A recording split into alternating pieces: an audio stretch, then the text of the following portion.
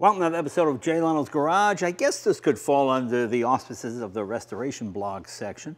You all know the Vincent Black Shadow motorcycle. Vincents are one of the most legendary motorcycles of all time, but the great thing about the Vincent is people still ride them to this day. There are a lot of motorcycles that wind up in museums or they just don't get used, whereas Vincent owners tend to use them. Now you can get a stock Vincent like mine right over here. That's just about the way it left the factory except for the air cleaners. And then you got a guy like Laney over here who modifies it so it's more modern in traffic, it's updated, it's got a lot of cool stuff on it, starting with the suspension. The Vincent motorcycle was legendary and it had suspension front and back. It was the first monoshock, correct? Mm-hmm. Well, Laney's the suspension guy. Tell us about the suspension on the Vincent motorcycle. Well, you know, the Vincent engine is legendary, and the power of the motorcycle and the way it looked really gave it a cachet. But what a lot of people don't really appreciate, and what I am obsessed about, is that this was the most sophisticated suspension of its day by decades. Vincent made a fully suspended motorcycle during the days when most every motorcycle company had an unsuspended rear end, a rigid rear end with only suspension in the front. I really wanted to develop the suspension as if it were a modern motorcycle, keeping the geometry that it had. And you know, why don't we point out your motorcycle here, since it's standard? You know, there are a lot of vehicles, anytime anybody messes with them, all the purists run down like, oh my God, you can't do that. No, that's not stock. It didn't leave the factory that way. But Vincent guys are a bit more open because Vincents can be ridden and used just like a modern motorcycle. So consequently, you want to have those updated features, be it more powerful lighting, be it turn signals, and of course, suspension. As you can see, there are 3 shocks on a Vincent. There are 2 springs, and then the center one is hydraulic, which worked quite well in its day, didn't it? Yeah, but it was a very primitive design. Yeah. You know, Vincent had to make its own shock absorbers because there weren't any on the market that would fit on a motorcycle. And as a result, it just had a shock absorber with a single little hole in it, and you couldn't tune it. You know, the thing about moving oil through a hole, if you've got a strong force, it backs up. Right. It doesn't go through the hole. Right. And so modern. Let me show you this. This is the piston of the Works Performance shock that I have. And notice it doesn't have one hole. It has what? Oh. It has a jillion holes. Right. And each of these holes were covered with a little spring and a ball, and they open up based on the amount of pressure. And so you can tune it for the exact amount of road force. And the faster you go, the more force that the bumps take. And so you can tune it and get a really nice ride, a soft ride that is still firm and responsive. Cool. And so all I did was I took the Vincent shocks and I made, I had Works Performance out here in the Valley. These are all made in the US, and they are highly tuned shock absorbers. I have a tuned rear one and a tuned front one. Vincent in its day, this front shock is the same as the rear shock. Yeah. And now, was it Spax? Somebody made a shock for the front. Spax and Coney both made shocks, the same shock front and rear. Mm-hmm. And what they did was they copied the specifications of the Vincent shock, and it was a lot more sophisticated, but it wasn't a tuned shock. Right. And what's interesting is that if you look at this.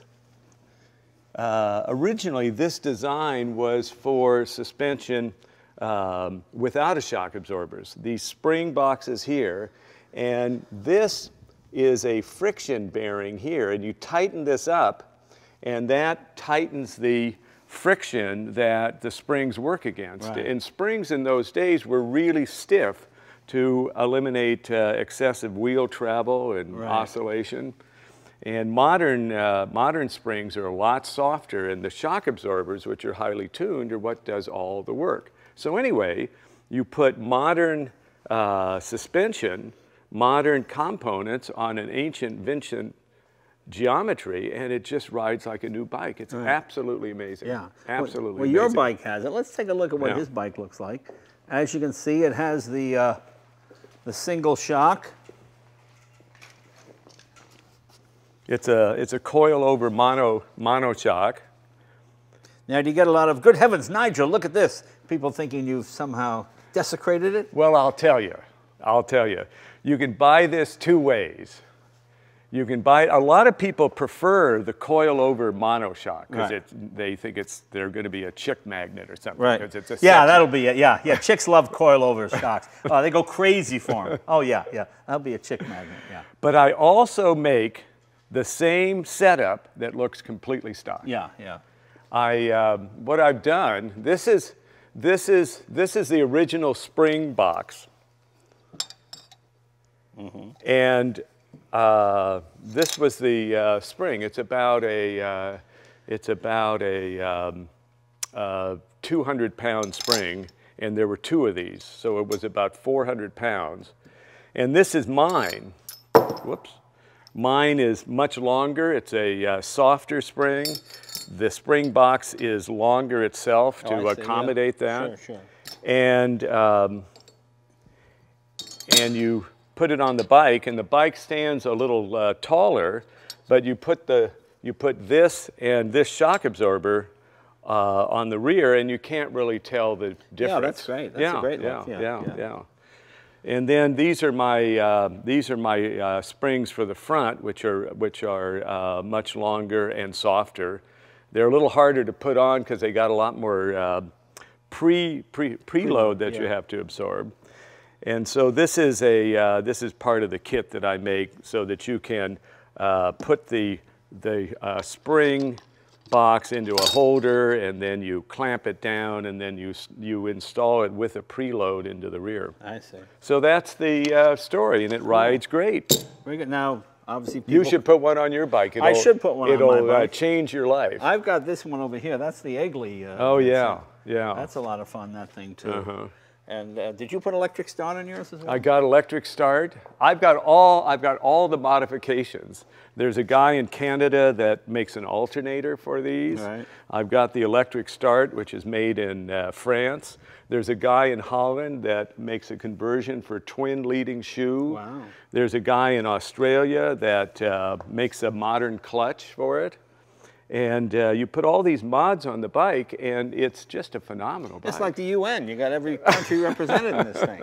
It's pretty amazing. Well, this is one of the best Vincents I've seen. Modern lighting, modern braking. The Laney's down here has taken essentially a 60-year-old design and updated it to where it's as fast and as fun as a modern bike. So. Yeah, but it still, it still looks like a Vincent. It still has the Vincent. And this is really labor of love, because there aren't that many Vincents out there. It's not like you're selling hundreds of these every month. I sell one kit a month. One kit a month. Whew, slow down. I've sold hundreds over the last 15 years. No, so, that's wonderful. Well, Laney, thank you very much. Sure, so it's a pleasure, if you're a Vincent Jay. owner, something to consider. If your Vincent rides hard, or you got that front end wobble. Oh, and tell them about the front wobble in case anybody knows about that. Well, this bike was designed by Phil Irving. Right. And I met him before he died at a Vincent rally in Holland. And I was fascinated about suspension, and I asked him about the front suspension, because Vincent's had a rap about speed wobbles. And what that is, you're going about 50, and then suddenly the handlebars literally start hitting the tank, slamming. Yeah. And he said, oh no, it's a good design, of course, because he said, you know what to do if you get into a speed wobble. And I said, what? And he said, you just take your hands off the handlebars. Take your hands off the handlebars. Yeah. It doesn't sound like it makes sense. It's like that thing, if a bear's attacking you, lie down and play dead. Yeah. If the bear's coming at you, it seems silly to just lie down and play dead, but it works. Yes. It's the same thing with Vincent. Just take your hand off the bars, and it goes away. So 15 years later, yeah. I had gone to a party. Maybe I'd had too much to drink or something. But I was coming home, and I got into a speed wobble. And it was one of those things, the wheel just violently went back and forth, and I heard this little voice saying, just take your hand off the handlebar. Yeah, you were drinking. Yeah, yeah. And I took my hand off the handlebar, and it straightened up. Yeah, so there you and go. I put my hands back on the handlebar and rode back, and then I broke out into a sweat. Yeah, yeah. Well, there you go. It doesn't make any sense, but it works. Laney, thank you very much. Thank you, Jay.